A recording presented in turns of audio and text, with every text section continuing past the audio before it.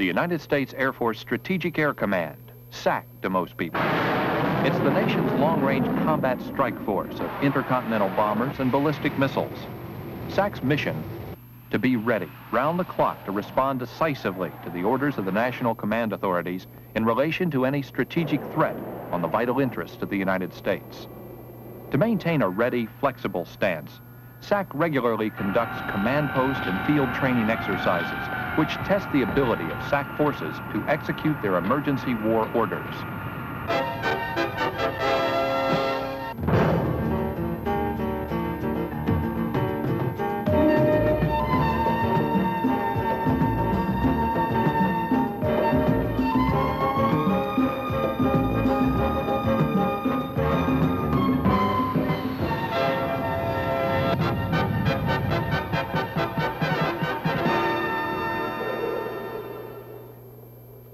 Normally, such an exercise begins here in the headquarters SAC Underground Command Post with a simulated change in the worldwide alert condition.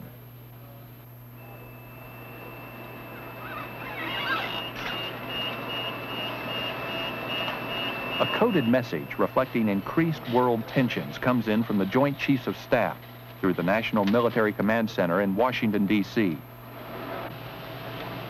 Message. Sir, we have an emergency action message. Go ahead and process it.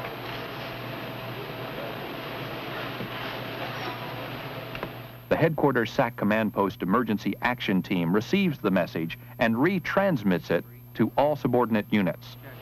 Sir, we'll be building the message. At the same time, the senior controller initiates a pyramid alert recall of the SAC headquarters battle staff and key military personnel.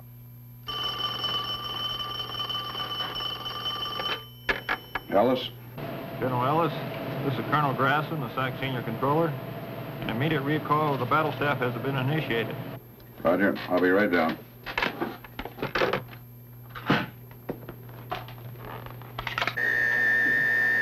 With the increase in the worldwide alert condition, SAC places additional forces on alert.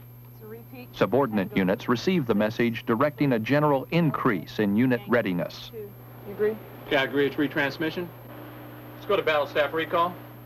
The emergency action message triggers the recall of battle staffs and key military personnel at the numbered air forces and at all operational units. 17. 17. 19. 19. 23. 23. You agree? I agree. Okay, so start notifications. Okay, I'll start with commander. Yes, sir, this is a recall of the battle staff Sir, only. this is a recall of the battle staff only. Battle staff members immediately. report to the command post Reference immediately. 17. Reference time is 171923 Zulu. Any questions, sir? Thank you.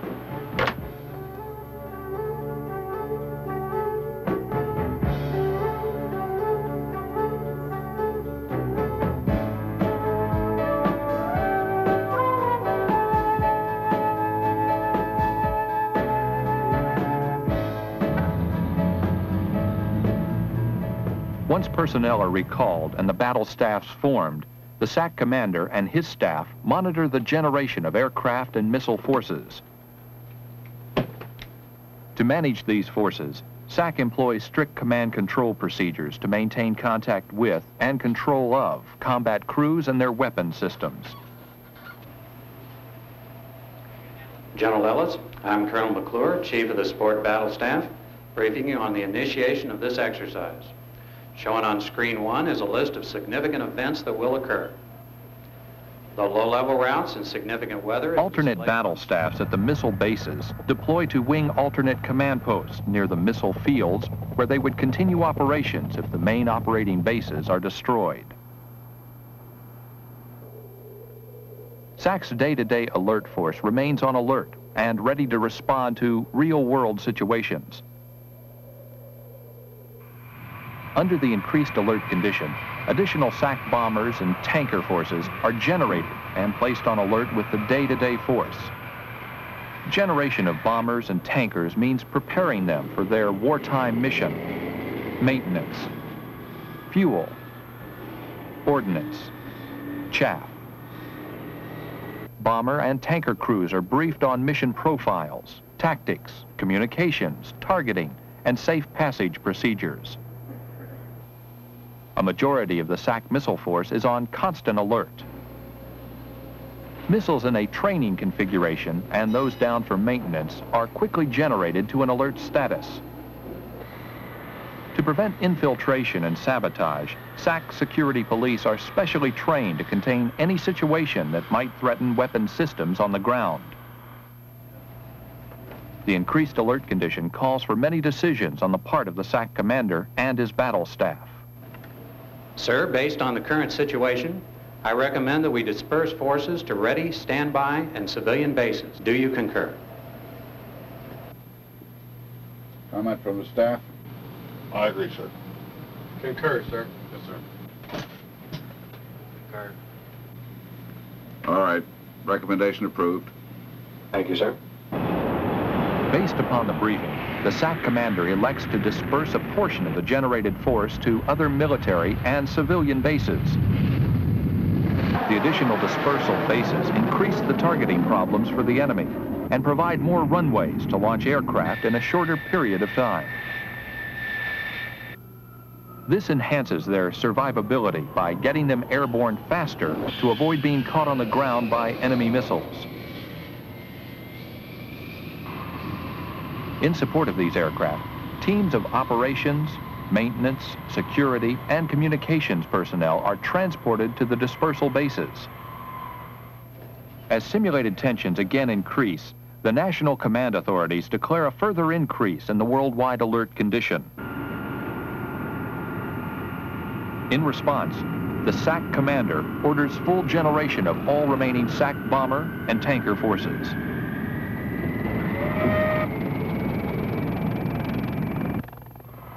The Air National Guard and Air Force Reserve Tanker Force represents 1/5 of SAC's refueling support. Tasked to respond with the same precision as active SAC KC-135 units, their timely generation is crucial to the effective employment of the SAC bombers. Once the remaining force has been generated, some of those sorties are also deployed to SAC and non-SAC dispersal bases.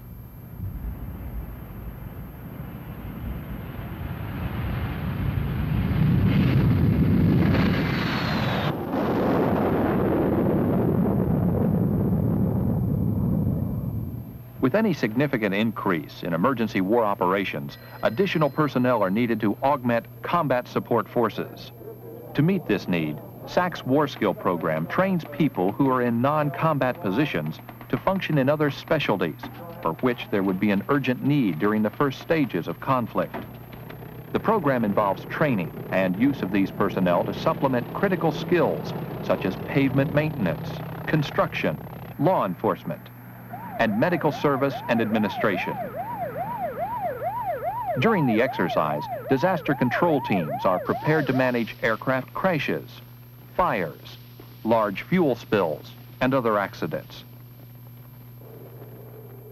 To assist in the exercise realism, communications personnel jam intra-base radio frequencies and telecommunication systems. This provides base personnel with the opportunity to practice overcoming the electronic interference they would encounter in a combat environment. Others monitor intra-base radio and telephone networks to evaluate communication security. As simulated enemy provocation increases, the Joint Chiefs direct an airborne alert as a show of force to demonstrate resolve. In response to the directive, the SAC commander orders selected bombers and tankers to fly airborne alert. The emergency action team directs the field units to implement airborne alert. Based on your previous decision to implement and execute the Giant Lance missions, those forces are launching and will proceed to the orbit areas indicated on screen 3. Over the next several hours, the crews are briefed, the mission reviewed, and the aircraft launched.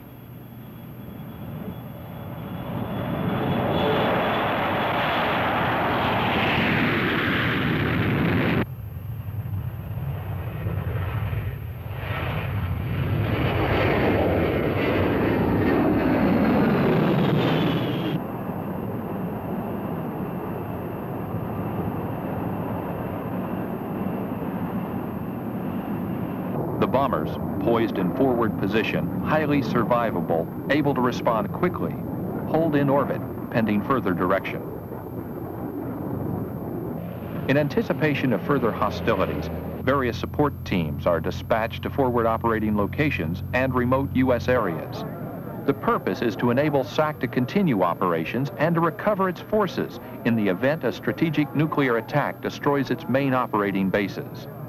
A headquarters emergency relocation team representing key offices in SAC headquarters deploys to a remote location where it would carry on if the headquarters were destroyed.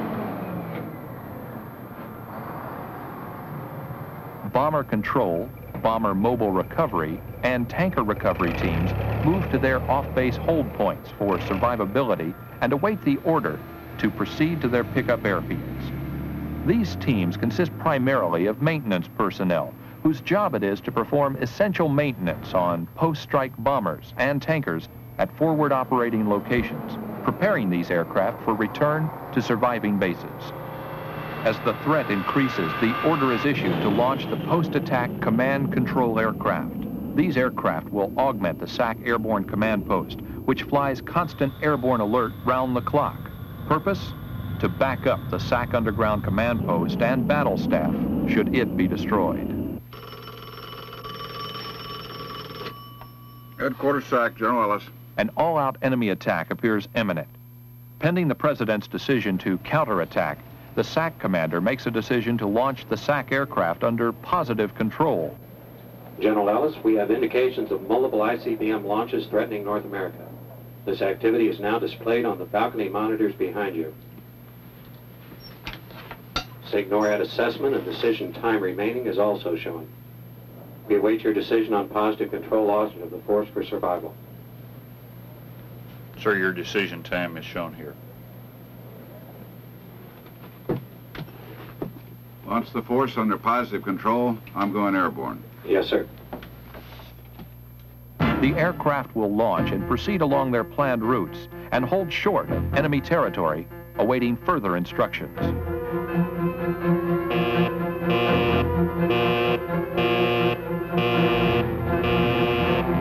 Rebroadcast. For alert force, klaxon, klaxon, klaxon.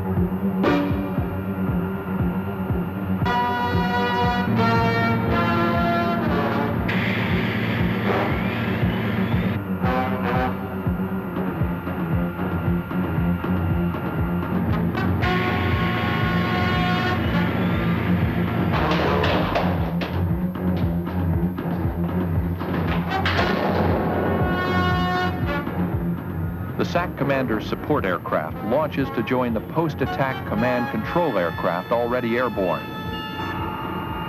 Bombers and tankers use minimum interval takeoff procedures to get airborne in a matter of seconds.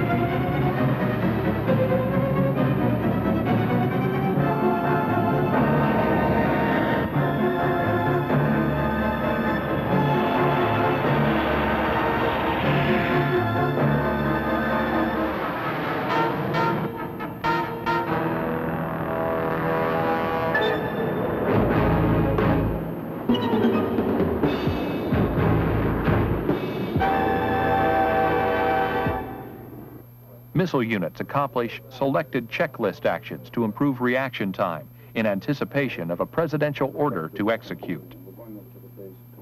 Bombers and tankers remain in their orbits, awaiting the order to strike or return. With the decision to launch SAC aircraft under positive control, the SAC commander has assured the survival of the bomber-tanker force.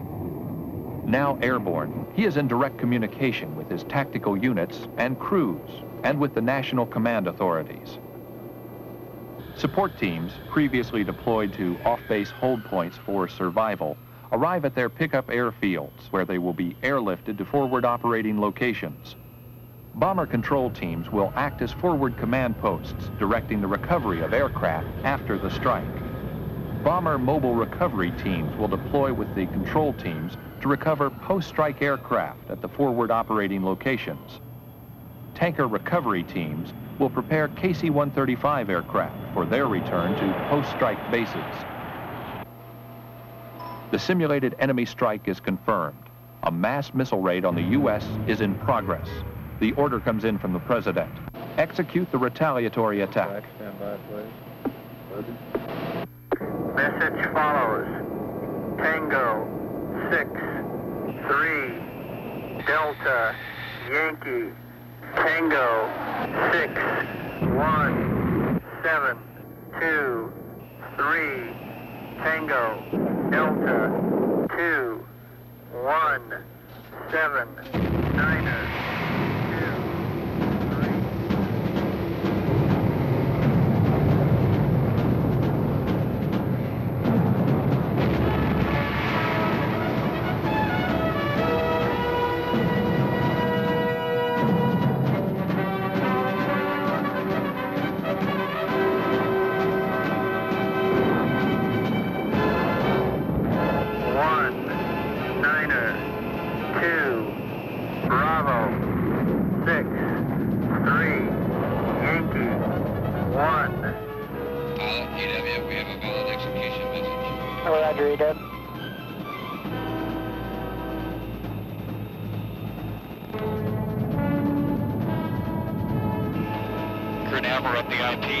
Checklist.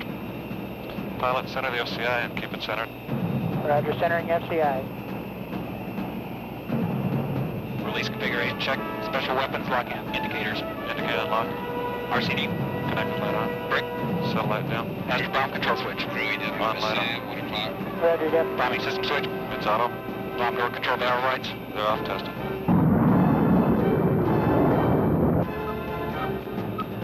That's it. 10 seconds to go.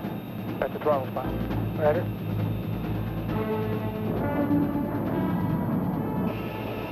Bombs wipe out. Roger.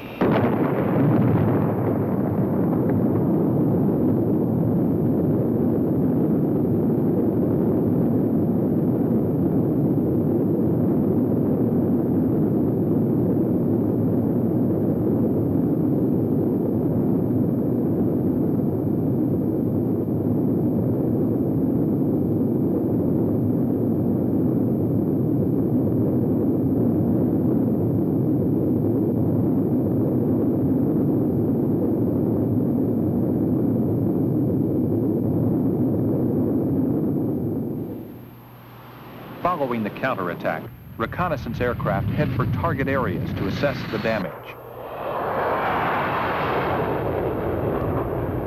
The SAC commander continues to monitor his forces, those executed and those that will be needed for follow-up strikes. The primary bomber force has struck its targets and simulates returning to the United States.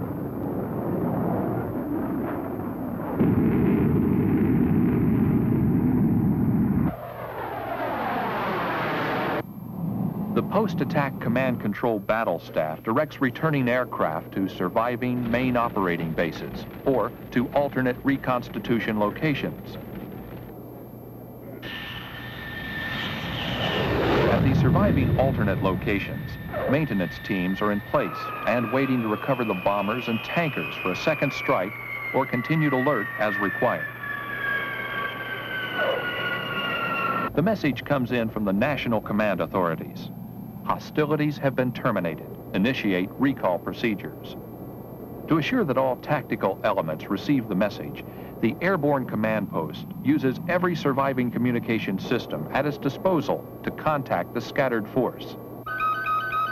Hey, I got a message. Okay. This includes the Emergency Rocket Communication System, a Minuteman missile with a communications package in place of its warhead. Depressed, illuminated. Okay, I've got a hack. Record start is depressed, got a hack. Alpha, 0, Tango. The missile is then launched by the Airborne Launch Control Center. Tango, Echo, Romeo, Mike, India, November, Alpha, Tango, Echo, Romeo, Mike, India, November, Alpha, Tango, Echo, Romeo, Mike, India, November, Alpha, Tango, Echo, Romeo.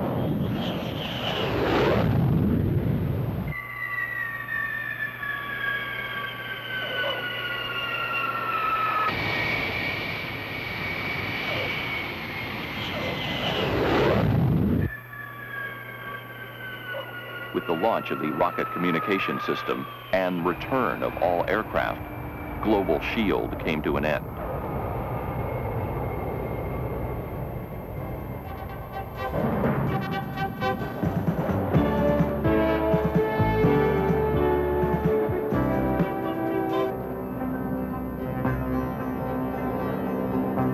As the nation's first line of defense against strategic attack, SAC is constantly preparing for the unthinkable, maintaining forces that are prepared round the clock to retaliate with such devastating power that a potential aggressor would consider an attack on us unprofitable. It all adds up to readiness, our best and perhaps our only opportunity for survival.